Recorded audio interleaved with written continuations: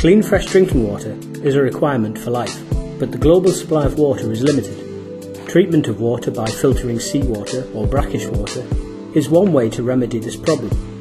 Increasingly selective membranes for filtration are being developed to more efficiently remove water impurities. In their paper in Advanced Science, Takeshi Sakamoto, Hiroki Nada, Masahiro Henmi, Takashi Kato and co-workers designed sub-nanoporous selective membranes for water treatment using self-assembled liquid crystal monomers. The researchers prepared wedge-shaped molecules with cationic ammonium, imidazolium or pyridinium groups and polymerizable moieties. The structure of the cationic moiety and the alkyl chain length determines the liquid crystal phase that forms, bicontinuous cubic or ionic columnar. Liquid crystal monomers were coated onto a porous substrate where they form bicontinuous cubic or ionic columnar liquid crystal phases in thin film states. Membranes with preserved 1D or 3D self-organized sub-nanopores are obtained by photopolymerization of these liquid crystals.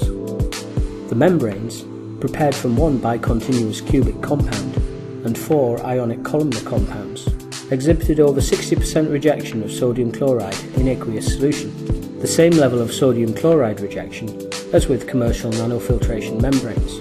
Rejection rates for magnesium sulfate were lower than those of sodium chloride with the same membranes, confirming selective permeation of water molecules and solutes through the liquid crystal sub-nanopores. The efficient permeation of water and a higher rejection rate of sodium chloride than magnesium sulfate indicate that water is mainly transported through the 3D interconnected sub-nanopores and 1D sub-nanopores that span the bicontinuous cubic and ionic columnar membranes respectively. Molecular dynamic simulations were performed on the minimum energy structures of liquid crystal compounds with triethyl ammonium, diethyl methyl ammonium and trimethyl ammonium moieties. For all structures, water molecules have a larger self-diffusion coefficient and hence higher mobility through the ionic sub-nanopores compared to sodium and chloride ions.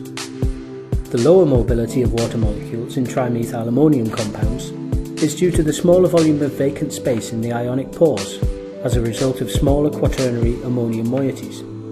To find out more about these selective membranes for water treatment, please visit the Advanced Science homepage.